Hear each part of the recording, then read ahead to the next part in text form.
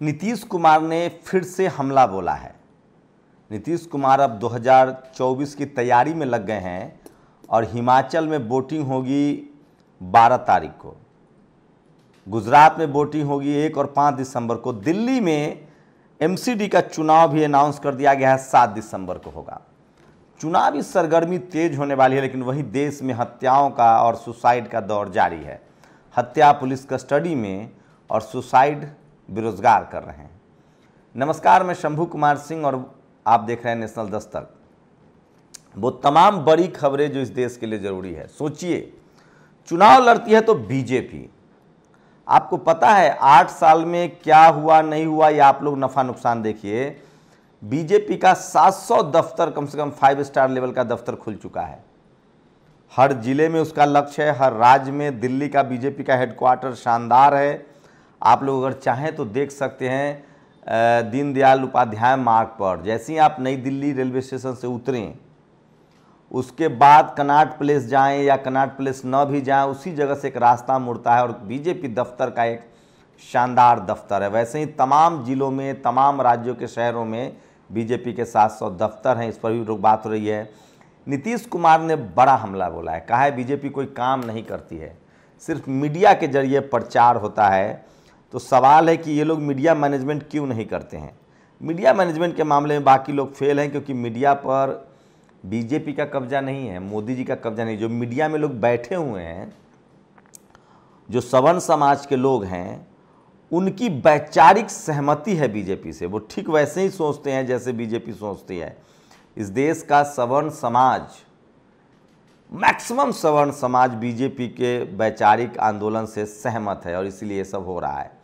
इसलिए जब तक मीडिया में SC ST OBC माइनॉरिटी की डाइवर्सिटी नहीं होगी, सोचिए इस देश में जो गरीब है, लाचार है, बेबस है, उसकी भागीदारी न मीडिया में है, न जुडिशरी में है, न कॉलेज यूनिवर्सिटी में है।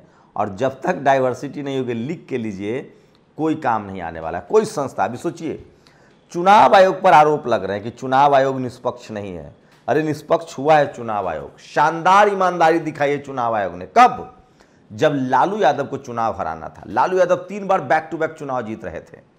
उसके बाद TN सेशन नाम के एक चुनाव आयोग के अधिकारी आते हैं और लालू यादव पर ऐसी ऐसी पाबंदी, खांस नहीं सकते हैं, बोल नहीं सकते हैं, सांस नहीं ले सकते हैं। इसी देश में चुनाव आयोग ईमानदार हुआ है। मायावती जी मुख्यमंत्री थी, चुनाव आया था, हाथी ढकवा दिए गए थे पार्कों के। इसी देश में लिंगदो ईमानदार हुए हैं। लेकिन इस देश की तमाम संस्थाएं, इनकम टैक्स, ED, CBI, सब ईमानदार हो जाता है। मीडिया ईमानदार हो जाती है। बस मुख्यमंत्री चाहिए कोई SC ST OBC माइनॉरिटी, कोई दलित, पिछड़ा, आदिवासी। इस देश में कोई प्रधानमंत्री गैर सवर्ण, गैर बीजेपी का बना के दिखा दो, धज्जियां उड़ा देगी ये मीडिया। तो मैं, जो लोग को लगता है ना कि इस मीडिया में गोदी मीडिया है, ये लोग बिल्कुल नासमझ हैं या बहुत शातिर हैं। ये गोदी मीडिया नहीं है, ये मोदी मीडिया भी नहीं है, ये RSS और बीजेपी की मीडिया है, ये सवर्ण मीडिया है, ये जातिवादी मीडिया है, मनुवादी मीडिया है। अगर ये मीडिया पैसे से बिकती तो मायावती भी खरीद लेती हैं, अखिलेश भी खरीद लेते हैं, लालू जी भी खरीद लेते हैं। उसी तरह से CBI सवर्ण CBI है, सुप्रीम कोर्ट सवर्ण सुप्रीम कोर्ट है, हाई कोर्ट सवर्ण हाई कोर्ट है, इनकम टैक्स, ED सवर्ण, थाने से लेकर चपरासी से लेकर, इस देश के चपरासी से लेकर चीफ जस्टिस तक, CM, PM, SP, DM, सब लोग, आप उसकी भागीदारी देखिए। सवर्ण समाज का कब्जा है। जो इस देश में आरक्षण से वो नफरत करते हैं, संविधान से उनकी सहमति नहीं है, उनकी सहमति मनुस्मृति से है, जाति की वजह से। तो ये सब आप झुठला नहीं सकते हैं, सच्चाई यही है। अगर डर से काम होता तो तेजस्वी यादव ने एक प्रोफेसर को, एक NMCH के प्रोफेसर को सस्पेंड किया, सवर्ण समाज के थे, और गए। इस देश में एक SP ने एक ठाकुर कांस्टेबल को सस्पेंड किया था, अड़ गया। इस देश में विनोद राय प्रधानमंत्री मनमोहन सिंह के सामने अड़ गया। इस देश में कनिमोरी और जेल जाना पड़ा, A राजा को जेल जाना पड़ा, मंत्री थे, अड़ गया।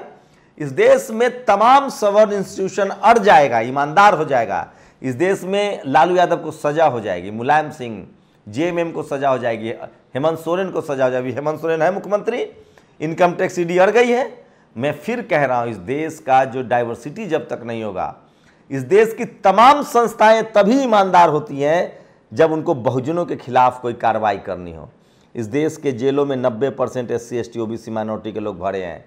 इस देश के 90% SC ST OBC माइनॉरिटी के कर्मचारी विजिलेंस के जांच में आते हैं। ये सब कोई बोलता नहीं है क्योंकि कोई पहली बार लिख रहा है, पढ़ रहा है, बोल रहा है, इसलिए आपको अजूबा लगता होगा। इस देश में जितनी पार्टियां हैं आज के डेट में, सवर्ण समाज की एकमात्र पार्टी, एकमात्र संगठन RSS और BJP है। बाकी सारी पार्टियां SC ST OBC माइनॉरिटी के लोगों के वोट से चल रहा है, वही चादर बिछे। यहां तक कि ममता, नवीन पटनायक, YSR, KCR, सवर्ण समाज के लोग केरल से लेकर तमिलनाडु तक सब जगह सवर्ण समाज के लोग बीजेपी को वोट करते हैं। उनकी अपनी सहमति है, उनको बीजेपी ने दिया भी है। उसने EBS, इकोनॉमिक वीकर सेक्शन का आरक्षण दिया है। वो जाति व्यवस्था को बनाए रख रही है, वो आरक्षण खत्म कर रही है, वो निजी कंपनियों को खत्म कर रही है। RSS को Z+ सिक्योरिटी है, मुसलमान टाइट हैं। मैं बार बार आप लोगों को कह रहा हूं कि वोटिंग पैटर्न दो ही हैं, दो वोटिंग पैटर्न हैं। एक, जैसे शेड्यूल कास्ट की कोई पार्टी है तो उसको तब तक पिछड़ा वोट नहीं देगा जब तक गठबंधन ना हो। कोई मुसलमान लीडर की पार्टी है जैसे ओवैसी की, तब तक उसको दलित पिछड़ा वोट नहीं करेगा, सवर्ण वोट नहीं करेगा जब तक वो गठबंधन में ना हो। ओवैसी से बीजेपी गठबंधन कर ले, देखिए सब उसको वोट देंगे। उसी तरह से पिछड़े को, तो इस देश में दलित को पिछड़ा वोट नहीं देता है जब तक गठबंधन ना हो। इस देश में हिंदू मुस्लिम पार्टी को वोट नहीं देता है जब तक गठबंधन ना हो, धर्म की वजह से। तो ये समझना पड़ेगा। और इस देश में सवर्ण समाज के लोग अब आज के डेट में तमाम सवर्ण पार्टियों को छोड़ चुके हैं। ममता को छोड़ चुके हैं, नवीन को छोड़ चुके हैं, लेफ्ट को छोड़ चुके हैं, KCR को छोड़ चुके हैं। वो सिर्फ बीजेपी और RSS को वोट करते हैं। लेकिन इस देश की विडंबना ये है कि जो OBC है वो किसको वोट करता है? तो अभी OBC धर्म के नाम पर बीजेपी के साथ बना हुआ है। उसको लोग जैसे जैसे अपने तरफ लाएंगे, राजनीतिक हालात बदलेंगे, प्लस मैनेजमेंट, ब्यूरोक्रेसी, जुडिशियरी, ये सब तो है ही। नीतीश कुमार इसमें सक्षम लग रहे हैं। नीतीश कुमार OBC के चेहरा हैं, शानदार मैनेजमेंट स्किल है। मीडिया मैनेज नहीं कर पाएंगे, अभी मीडिया उनसे उनकी खाल खींच रही है बिहार में। तो सोचिए, बीजेपी इन तमाम सहूलियतों के बाद, तमाम सुविधाओं के बाद, तमाम इंस्टीट्यूशन के सपोर्ट के बाद, उसके बाद भी शानदार मेहनत करती है। सोचिए, गुजरात में 1 और 5 को चुनाव है तो दिल्ली में 4 को कर दिया, क्योंकि MCD गंवाने का उनको खतरा था। अभी फ्री बिजली, फ्री पानी और अस्पताल अच्छा, स्कूल अच्छा का जो नारा है केजरीवाल का, वो बीजेपी पर भारी पड़ रहा है दिल्ली में। क्योंकि दिल्ली में देश के तमाम राज्यों के लोग हैं, सबसे ज़्यादा लिटरेसी रेट है दिल्ली की, मेट्रोपॉलिटन सिटी है, लोग अपनी सुविधाओं, लोग ज़्यादा यहाँ पर पढ़े लिखे हैं। केरल की बात करेंगे तो केरल में लेफ्ट या कांग्रेस है, लेकिन वहाँ बहुजनों की कोई भागीदारी नहीं है इन पार्टियों में। राजस्थान में भी इस बार बीजेपी अच्छा करेगी। तो मैं फिर कह रहा हूँ कि चुनाव लड़ना तो बीजेपी जानती है और जानबूझकर सब किया गया। हिमाचल हो, लेकिन वहाँ हार सकती है। बीजेपी को हराना आसान है, आपको वोटों का ध्रुवीकरण रोकना होगा। जहाँ जहाँ आमने सामने का मुकाबला होगा बीजेपी हार जाएगी, जहाँ ट्रायंगुलर मुकाबला होगा बीजेपी जीत जाएगी। गुजरात में आपको लगता होगा क्या होगा, मैं कह रहा हूँ, अगर केजरीवाल ने सवर्ण वोटों को सेंध लगाया तब तो बीजेपी गई, लेकिन मुझे लगता है कि गैर सवर्ण वोटों को ही बांट रहे हैं तो वहाँ कांग्रेस जाएगी। अगर सोचिए, BSP, अरविंद केजरीवाल और कांग्रेस मिलकर चुनाव लड़े तो बीजेपी का सफाया साफ हो सकता है, लेकिन ये दोनों लड़ेंगे नहीं, क्योंकि केजरीवाल भी छोटे रिचार्ज हैं, RSS से उनका भी ठीक ठाक सहमति है, धर्म की राजनीति वो भी करते हैं। तो सवर्ण समाज की जो पार्टियां हैं वो कभी नहीं चाहेगी कि गैर सवर्ण पार्टियां उनके साथ आ जाए। इसलिए जितने SC ST OBC माइनॉरिटी की पार्टियां हैं उनको एटलीस्ट गठबंधन में करना चाहिए। लेकिन बीजेपी से जो सीखने वाली चीज़ है वो है लगातार मेहनत। अरविंद केजरीवाल से जो सीखने वाली चीज़ है वो है लगातार मेहनत। सोचिए, अरविंद केजरीवाल ने अपने मुख्यमंत्री का नाम घोषित कर दिया है गुजरात में। तो अरविंद केजरीवाल फिलहाल साम दाम दंड भेद सब जा रहे हैं, अपना रहे हैं। उनकी कम्युनिटी, बिजनेस कम्युनिटी, वो बनिया समाज से आते हैं, वैश्य समाज से आते हैं, पैसे की उनको दिक्कत नहीं होगी। वो दिन दूर हो गया जब वैश्य समाज के लोग पैसा भी देते थे, चुनाव भी जितवाते थे और काम करवाने के लिए पीछे पीछे घूमते थे। दिलीप मंडल लिखते हैं कि अब वो सीधे सीधे राजनीति में अपना हाथ आजमा रहे हैं। इसलिए कह रहा हूँ, राजनीति का अपराधीकरण नहीं हुआ है, राजनीति का पैसाकरण हुआ है।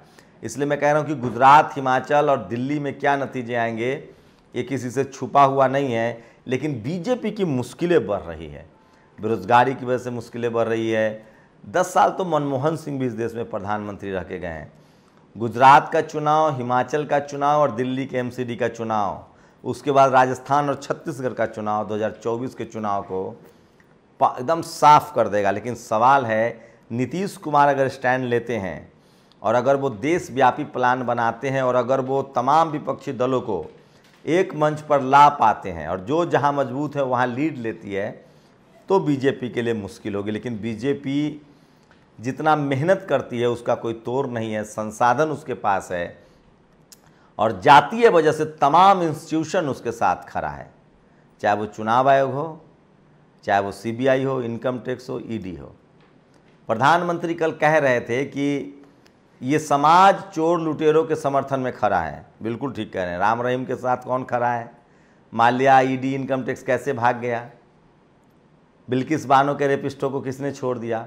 बातें इतनी शानदार करते हैं कि आपका दिल पसीज जाएगा, लेकिन वो सब चीज़ जो वो करते हैं वो कहते हैं, उनकी पार्टी जो करती है वही कहते हैं। वो कल कह रहे थे, मैं उनका भाषण सुन रहा था कि इस देश में ये बड़ा खराब कंसेप्ट है कि अपराधियों के साथ लोग खड़े हो रहे हैं, भ्रष्टाचारियों के साथ खड़े हो रहे हैं। कौन लोग खड़े हो रहे हैं? हाथरस में कौन रेपिस्टों के साथ खड़ा था? विजय माल्या के फैन कौन है? राम रहीम के फैन कौन है? आसाराम बापू के फैन कौन लोग थे और कौन लोग हैं? इन सब की पहचान जरूरी है। एक बात है, मोदी इस देश की नब्ज को पहचानते हैं, वो पब्लिक का मूड पहचानते हैं, जानते हैं, क्योंकि उन्होंने 40 साल सड़कों पर बिताया है। विपक्षी नेता यही चूक रहे हैं क्योंकि सबके पास यंग जनरेशन सेकेंड लीडरशिप है, चाहे वो प्रियंका हो, राहुल हो, तेजस्वी हो, अखिलेश हो। नीतीश कुमार इस खेल को समझते हैं, लालू यादव इस खेल को समझते हैं। पब्लिक का मूड जानने में मोदी का कोई तोड़ नहीं है।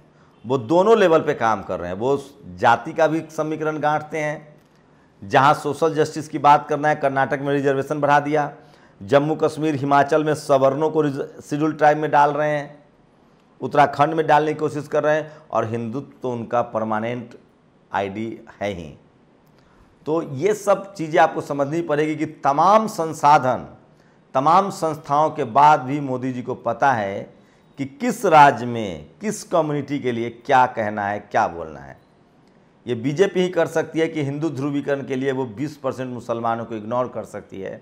किसी बहुजन नेता की हैसियत नहीं है कि वो 15% सवर्णों को हटाकर बहुजनों की राजनीति शुरू कर दे। लालू यादव ने ये करके परचम लहराया है, डीएमके करके चुनाव जीतती है कर्नाटक, तमिलनाडु में। आरजेडी अभी अगरा बनाम पिछड़ा करके आरजेडी नीतीश कुमार की सरकार सत्ता में है बिहार में। अगर 2024 में गैर सवर्ण बनाम गैर सवर्ण, पिछड़ा बनाम अगरा हो गया, मंडल बनाम कमंडल हो गया, अगर ये लोग कर पाएँ, उस पर से दवाई, लिखाई, पढ़ाई, रोजगार, बेरोजगार तो मुद्दा है ही, तभी जाके आप बीजेपी को हरा सकते हैं। नहीं तो ग्रास रूट पर बीजेपी जाति को भी जोड़ना जानती है, धर्म तो उसका पेटेंट है ही, सोशल जस्टिस भी कैसे देना है लोगों को, गैर यादव, कहीं गैर जाटव, कहीं गैर जाट। हरियाणा में जाट है तो गैर जाट करो, यूपी बिहार में गैर यादव करो, गैर जाट करो, जाटव करो। तो ये सारी टैक्टिक्स और पॉलिटिक्स है, क्योंकि उसके पास एक थिंक टैंक है जो जाति से लेकर, धर्म से लेकर, गाय गोबर गौमूत्र से लेकर कहाँ कैसे इमोशनल करके वोट लेना है, ये बीजेपी सब जानती है। अगर बाकी नेताओं में दम है तो वो बीजेपी की काट खोज लें। मेरे हिसाब से बीजेपी का एक ही काट है, धर्म के नाम पर आप उसको नहीं हरा सकते हैं। सोशल जस्टिस, रिजर्वेशन, मंडल बनाम कमंडल, अगरा बनाम पिछड़ा, ये वो फॉर्मूला है कांसी राम साहब वाला, जिससे बीजेपी को हराया जा सकता है। आप लोग अपनी प्रतिक्रिया जरूर दीजिए। शुक्रिया। नेशनल दस्तक की आपसे गुजारिश है कि अगर इसको बचाना चाहते हैं तो नेशनल दस्तक को सब्सक्राइब करने के लिए रेड कलर के सब्सक्राइब बटन को दबाएं, फिर बेल आइकन की घंटी दबाएं। नेशनल दस्तक को बचाने के लिए बहुत जरूरी है कि हर खबर को शेयर करें, लाइक करें, कमेंट जरूर करें।